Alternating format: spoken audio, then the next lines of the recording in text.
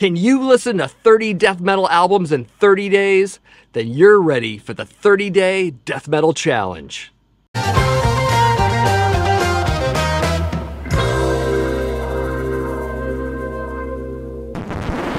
So like a lot of metal fans, I love discovering bands and albums. I think we all do, and I'm always looking for a good excuse to do that as well.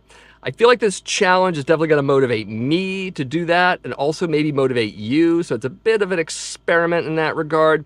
I do love death metal in particular. I've been a fan of the genre since Seven Churches came out, right around there. Also Scream Bloody Gore is a classic album as well. So the 1980s in general, but there are a lot of new bands out there. In fact, one would say too many bands out there.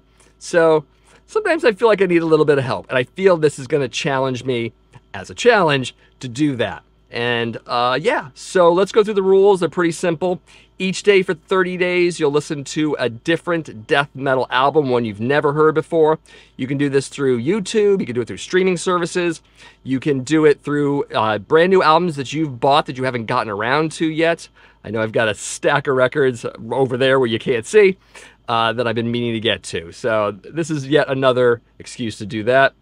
At the end of these 30 days, you'll basically either make a video or you'll do a post to social media listing each and every album you listen to in that 30-day period and maybe what you liked about it as well. It could be a sentence or two, or it could be a full review. Take your pick. Though if you go down the rabbit hole of full review, your video might be incredibly long, so keep that in mind. Don't let that discourage you. So to help you out with the album selection process, I do have a couple online resources for you. Definitely a couple of YouTube channels you should be checking out for death metal in particular. The first of which is Melanie Loves Death Metal. Fantastic channel. She does a really good job at finding all sorts of albums in the genre. You should also check out Ken's Death Metal Crypt. He finds a lot of the more obscure stuff. It might help you out. And again, put you down the rabbit hole of obscure bands to make your list interesting and all of that. You'll definitely get some ideas from both of those channels. Check both of those out. I'll link each of their channels in the description of my video. Definitely check those out. You can also check into streaming services such as Apple Music or Spotify.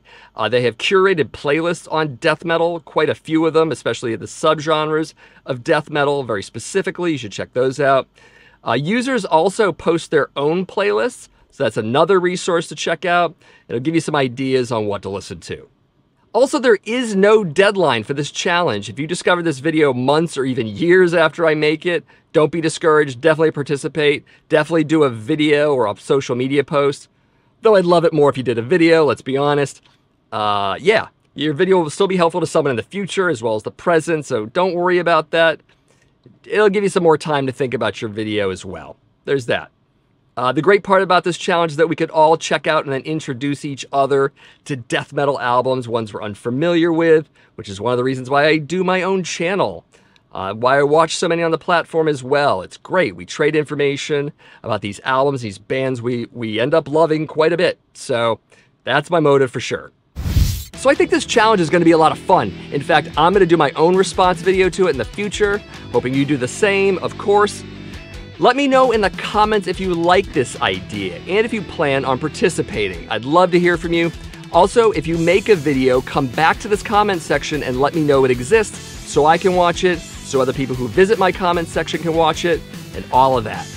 And as always, thanks for watching, and I definitely look forward to seeing your own response to the 30-day Death Metal Challenge.